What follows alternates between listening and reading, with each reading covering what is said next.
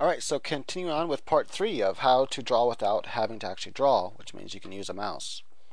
We left off down here where we're adding in this lighting, and so we had this blur, the blur version of it, and we still have the hard version. So I'm going to bring the hard version to the top.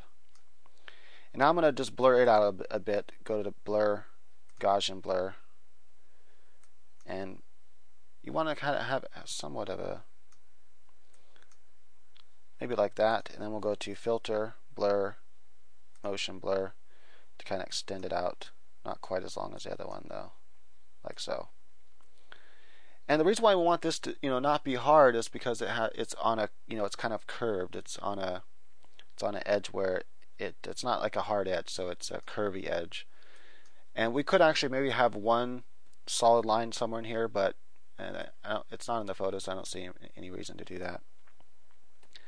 Right, so there are some parts here I want to be a little bit darker perhaps, so let's see. What we're going to do is go to the base, go to the actual base layer. So what I did is hold down the control key, clicked on the base layer to bring up the highlights there, or the marquee, and then clicked on the base layer to make sure I'm on that layer. I'm going to choose the color black, choose a big paintbrush, and I'm just going to sweep across the bottom here, just to make sure it's darker. And then I'm going to take this light color here, and we'll kind of just bring out the edges there so that it has more lighting on that particular part. Alright, so it's all starting to come together. It's starting to look like it has its 3D-ness to it. And now we just need to start adding the buttons and stuff and the different details, and maybe add some highlight to those buttons, for example.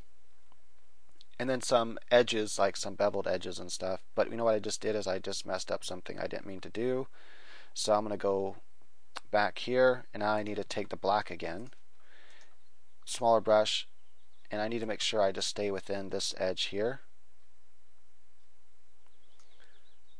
because all that's supposed to be black. So like that, and maybe even this bottom part all should be black. Okay. Make sure you save often, because you don't want to lose a bunch of stuff you did and be like, oh man, I spent all that time and now it's all gone.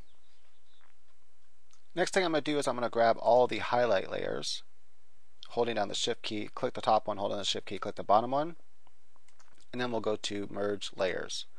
So now my highlights all in one. Again, I'm going to color coordinate that so I know those are my highlight. That's my highlight layer, like so. I'm going to add one more thing of highlight. I think it'll look cool. I'm going to grab the pen tool, make another layer above this, click here with the pen tool, click here, click here, click here, like this. So it's like a line sort of going upward. And convert pen tool, I'll grab this anchor point, and I'm thinking it might look better if it's, I'm trying to think what way it might look better curved. Probably this way. And maybe this one could be curved up. I don't know if they both should be curved up, or one could be curved down, one up. You can look at it and see which one looks better. And I'm going to go ahead and make this a selection now. Grab the gradient tool, make sure you have white. I'm going to pull up this way at an angle, maybe a little bit more, like so. Then I'm going to go to this base layer. I'm going to hold down the control key, left click on that to bring out the marquee tool, select inverse. Now we'll get rid of everything except for that lighting. I might actually even want that lighting on the screen too. Looks pretty cool. So I'm going to go back and hold down the, make sure, nope. So hold down the Alt key to get rid of this. That way it adds to it. And now I'm going to hit the delete key. So now it gets rid of the highlight everywhere else that was outside. And you can't really see it because it's white, but I'm going to make the background kind of a blue color for now, so you can kind of see that, that way if you make mistakes you can see them out there. Now I'm going to go to that new highlight layer I just made, highlight layer, and bring it down in opacity until it looks cool. Something like so. Okay, so now we can start making the buttons on top of all of this. Also, I want to go ahead and get rid of that screen. And I'm going to import, you can put anything you want for your screen. For my screen, I'm going to import one of my artworks. Okay, so now to make the artwork look like it's set in there, I need to add some highlight and shadow. This is easy enough. All I got to do is on that same layer that I just, I'm on this screen layer that's underneath everything else. I'm just going to click here with a dark color, black, and drag across here with the paintbrush tool, like so. I'm going to grab a highlight color and do the same thing for here. Oops. And here. Make this one a little bit thicker, like that. I'm going to also drag this across here, like so. And I'm just going to turn the opacity down. Oops, can't turn the opacity down. I should have done that on a layer on top of that. So I'll go ahead and do that real quick. Make a layer on top here. Or I could have used a lighter color, but whatever. Boom. I might want to make that one like a, what I'm going to do is I'm going to, size 3 brush is probably a little too big. So I'm trying to just get it perfectly where it fits like that. I'm going to use a size 1 brush for this part here.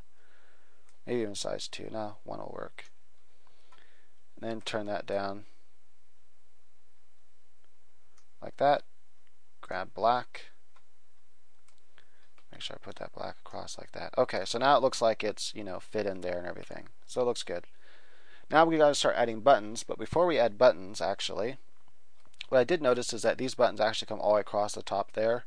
And I could undo that if I wanted to, and you can, make that light part that'll actually be there. I'm going to use a size 3 brush here. I'm going to come all the way across holding the shift key. Just kind of go back and forth a few times to make sure it's nice and strong. Okay, now to add the highlight to this, just going to use this tool.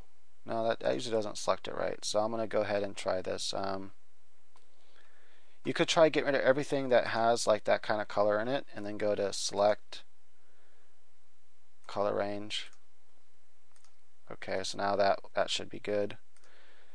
Make sure you're on the button layer, and then let's make let's see how I'm going to do this. Let's make one layer above it. Select, modify, contract by 2 pixels, like so, and then use the gradient tool. I'm going to set it to white for now, and kind of pull just down like this. Maybe one more. And then let's turn the opacity down that just a bit, like so. And that's really all you need to do for those buttons. You don't really have to do anything more fancy than that. Right, so now we need to add the other buttons. So the next button we're going to add, I think, will be the D-pad. So the first thing we need to do for the D-pad then is to make a circle.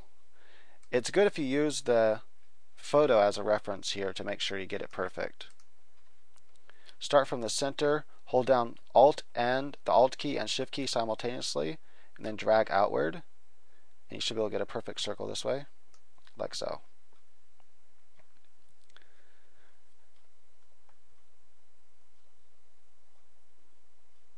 And I'm going to go ahead and just get rid of these really quick. My guidelines, I don't need them right now. Probably won't need them again. Okay. Right, so we're going to do one dark circle and one light circle, and we're going to have them overlap each other. And we're going to do this above all these layers. And edit stroke, we'll start with black first, and probably just need 1 pixel. And then we're going to move this down by hitting the down arrow on your keyboard by 1 pixel. Yeah, we'll just do 1 pixel. Make a new layer just in case we mess this up. Edit, stroke, make this white, and by 2 pixels. Click OK. Let's go ahead and bring it down again. Another pixel, like so. And turn the opacity way down.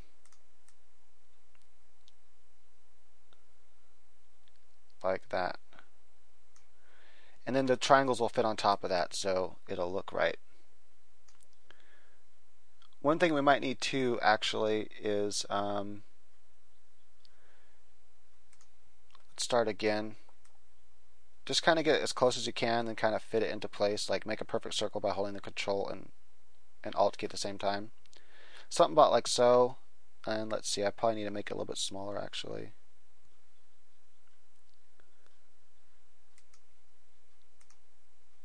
I'm going to just pull this down just where you can see that little part right there and pull.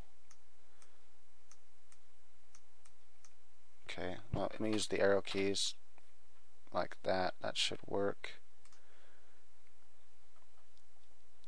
Hopefully that'll work. Okay. Now we need to make the lighting, this dips in just a little bit, and since the lighting is coming from the top, when something dips in a little bit, the top becomes dark and the bottom becomes light. So you just need to do a reverse gradient on it to get that effect. And I'm going to pick two colors very similar. I'm going to pick this kind of lighter gray color over here or so, because I don't want that color, it's too dark, so more light like that, maybe even a little bit lighter than that, about like so. And then dark will be black, I think. We'll try that out. Make a new layer just in case you mess up. Pull it in the opposite, oops, wrong direction. It should be pulled in that direction. And that should work. Right, so now it looks like it's kind of dipping in a little bit. And then we'll draw our triangle buttons on top of that for the D-pad. And that should work out and look pretty cool. All these little techniques I'm showing, if you memorize them, will help you when you're drawing to put all this stuff in, into practice, and you'll remember that different stuff that you did, and like, oh yeah, that's right, and then you can use that same technique and to get the same result for different things. This could be used, for example, of doing part of it inside hubcap, and then you cut out what you don't need. Right, so we're going to draw the buttons on top of this. So now we need the kind of triangle shape, which is this kind of shape here. Easiest way to get that shape is going to be with the pen tool. And just I would just use, instead of trying to do it from scratch, I would actually just cheat. That's not really cheating, but just use the photo reference. Why give yourself the headache? Click on all the 5 points of the shape, like so. This is usually the easiest way to get a shape like this, and then to convert. And just pull the edges and make them round. Like so. I personally think this is the easiest way to get these kinds of shapes. I want to pull this one a little bit more like that. And then I want to take the white arrow tool. I need to pull these down a bit because I don't want them. I want them to kind of be little on the inside of the black, because I'm gonna actually stroke this shape here after we fill it in. So let's go ahead and edit, make selection. For now, just fill it in with the base gray color. Let's say something like this, and solid. Make sure you're on a new layer again, and then go to edit and stroke it with black. 2 pixels should work, and maybe even 3 pixels. Let's go back. Let's see what happens if we do 3 pixels. That looks a little better. And as you can see, we got the, that shape that we kind of need there.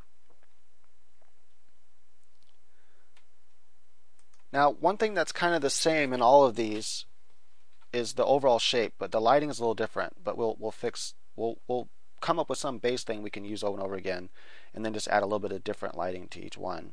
So I'm going to go and modify this. I'm going to contract it by 2 pixels. I'm going to contract again by 2 pixels. And that should work. Let me see if that's about where it is. Yeah, it's about right. And I'm going to just stroke that again with black, but 1 pixel. Like that. So that right there will work as our base shape, and then we can work on top of that. And unfortunately, what I did something wrong here is I need to go back here. I need to fill this in with the overall color it's going to be that I could fix and everything. So notice that the buttons are kind of dark, but they have some lighting. We'll add lighting to them, like I said, but the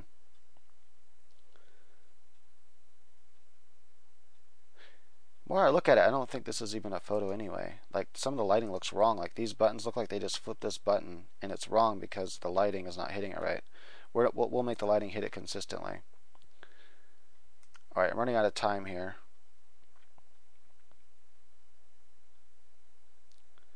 just thinking how I want to go about this. Okay, so we'll make the button kind of darker gray, more like this color here. And then we'll go ahead and modify that, contract it by 2 again, and then add in that 1 pixel.